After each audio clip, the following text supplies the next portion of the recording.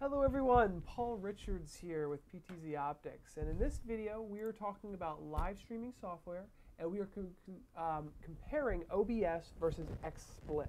Those are the two kind of really affordable, free options for live streaming, and we want to show the differences and which one might be best for you. So one of the reasons why we're doing this video is because once you get involved in using a live streaming software, and I'll pull up OBS here in the background, you don't really want to change. You don't want to switch because you've already learned it, you've set it up, and once you get the software you're going to use for your live broadcast, you normally just stick with it. So it's really important to make the right decision right up front, and you'll save yourself a lot of time. So we've done some research. And the very first slide I want to show is the four that we recommend that we're kind of comparing here. The two on the left, Open Broadcast Software and xSplit, are the free, really less expensive ones. And then on the right is Wirecast and vMix. And these are all software-based, so you can use your own laptop, your own computer to use them. We have some tips on how to use them.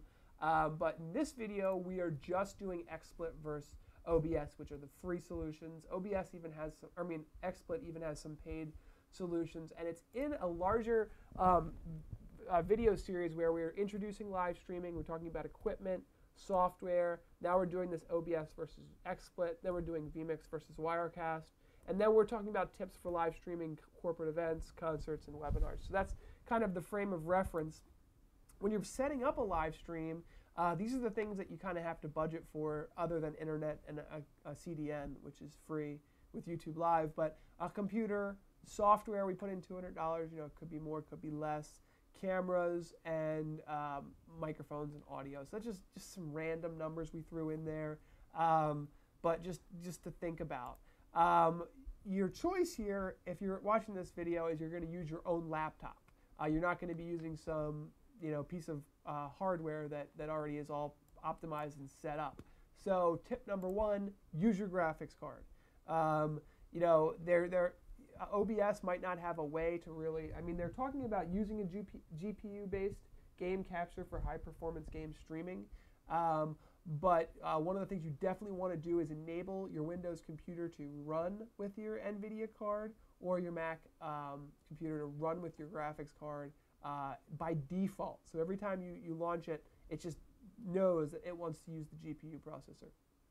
So let's take a quick look at the OBS software and what I'm going to do really quickly. This is a picture of it. You can't even really see what it looks like, but the thing to take away here is that it's open source. So they're giving it to you for free, saying, hey, you can do anything you want with this, but you have to know what you're doing. So if you think you're in over your head already, don't start with OBS. Start with maybe xSplit if you need a free solution, because xSplit is more drag and drop and plug and play. So xSplit looks this. Actually, let's see. Where's my xSplit pick? Here's my xSplit pick. It's a little bit more plug and play, a little bit more intuitive. Drag and drop. You can drag and drop a screen capture in, drag and drop a video, a picture, all the things that you might want, a live camera.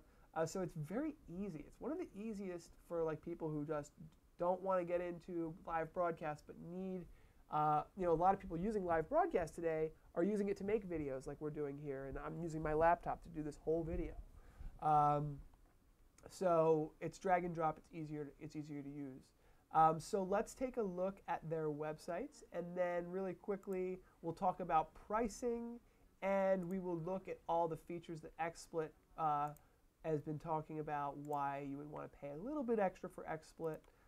So first of all, let's start with OBS. So here's OBS. There's two versions here. You can get the classic, which is obviously kind of tried and true, and then they've got their studio edition. The studio edition, they're saying, was rewritten from the ground up, and it's got more features, better API. It's available for Mac, Windows, or Linux. And it seems really great. There's some cool plugins, and the plugins are usually what bring the power to OBS. You got the simple scene switcher, the video source, and the browser. What I've found is if you can get away with OBS, get away with OBS. So many gamers use it. I've even seen people live stream like Ultimate Frisbee with OBS and be able to update scoreboards and stuff like that. So if you're strapped for cash, you don't have a budget, OBS is the way to go. Let's take a look at xSplit.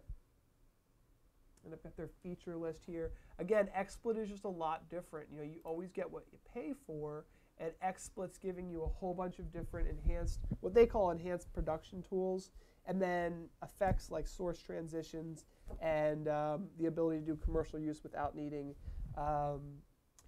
a overlay. Sometimes these free services will actually put a watermark on your system. You can add a webcam. You can do Twitch. And what I would say in general, because we're not going to go through all of these, is take a look at them. But in general, xSplit's going to give you more features, but you have to pay monthly. It's like a really low monthly cost of like $8.99. Whereas with like some of the more expensive ones, such as Wirecast and vMix, you pay once and you get a really great live streaming software. So I use vMix. I think I mentioned that. But you know, overall, if you can get away with these free ones, do it. But if you need something more robust, our next video is going to be reviewing vMix and Wirecast. Feel free to ask questions below. That's what we're here for. We want to help you guys out. We want to help you make the right decision. So that's pretty much it, guys. If you found this video helpful at all, subscribe to our YouTube channel. Take a look at some of our other videos, and we have free virtual sets that you guys can use with vMix and Wirecast to get you guys started. Thanks. Have a nice day.